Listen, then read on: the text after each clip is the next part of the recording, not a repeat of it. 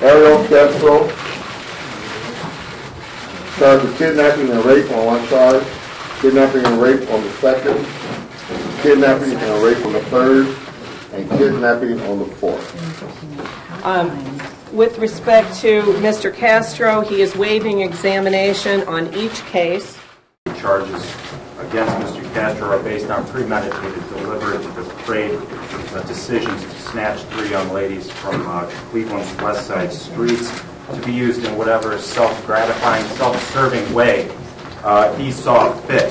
Two of the victims endured this horrifying ordeal for more than a decade, the third for close to a decade, and the ordeal grew to eventually include a little girl believed to have been born to one of the women while in captivity.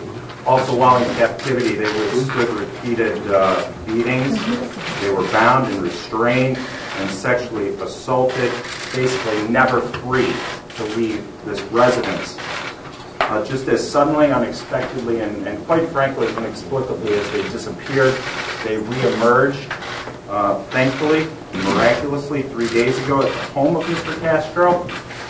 That's a home that served as Mr. Castro's residence, but his prison to these three women and eventually that child.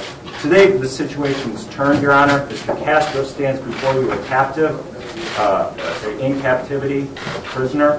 The women are free to resume their lives that were interrupted, and also with the promise and the hope that justice will be served, to ensure that justice is served, to protect the victims and the community that Mr. Castro manipulated and deceived. The state is asking that bond be set at $5 million cash surety in this matter. Thank you. Thank you. Also, order that he have no contact with the victims or their families, whether he's out on bail or not. Thank you very much.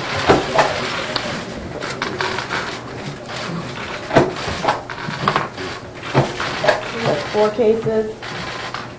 Bond will be set at $2 million on each case.